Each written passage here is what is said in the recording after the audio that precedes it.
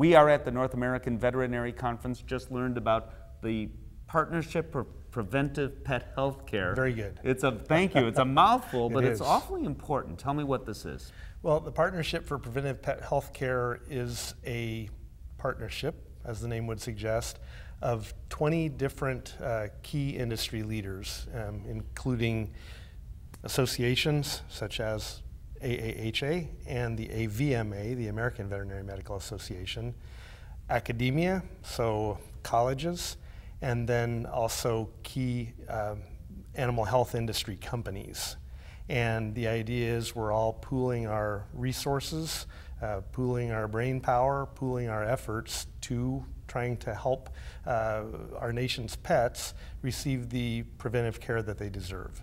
That's not happening now, you know, and my New Year's resolution is, and has been on the radio and also for my newspaper columns, to get pets back to the veterinary clinic, and people are saying, what? I don't understand. Yeah. What's going on here? Tell me what is going on. Yeah. At first glance, one might think that due to the challenging economy we've had the last couple of years, that's why people aren't coming in, and I'm sure that adds to the issue. But if we go back 10 years, we can see studies that show the trend in veterinary visits has been on the decline for almost a decade. So there are many reasons that contribute to it. One key one is that we think that, actually we know, a significant number of people are going to the internet rather than going to their veterinarian. And I'm not suggesting that people stop using the internet, but I'd prefer if the veterinary team was the primary source of information and care, and then if someone wanted to go learn more about something, they utilize the internet for that. If they go to an appropriate website to do it, and that's the thing too, a .edu website, you're in good shape, sure. You know? Yeah. But some of them maybe not so good. But aside from that, even if you're going to the best website available, how can that website do blood work on your pet or hear your pet's heartbeat? Yeah, there's no cookie cutter approach to medicine, you know, whether it be human, animals, whomever. There's no cookie cutter, everything's unique. And if you think about the internet, that's providing some cookie cutter, and you know, maybe you're using it on the wrong kind of dose, so it doesn't work anyway, right? Yeah, so what is the goal here? I mean, our pets, first of all, I want to make this clear. We have data now, and you provided some of that, to indicate that our pets, and this is the most important point in my world, our pets are suffering as a result, and today, the ironic part and the sad part, they don't have to be because veterinary medicine can do so much. Right.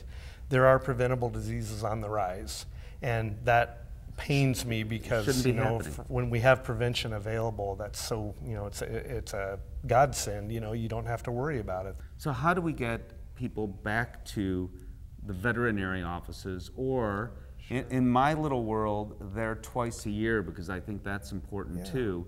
For the word is preventive. Right. So many things are that can make a difference. Yes. I mean, save your pet's life, right, potentially. So what's the next step? Yeah.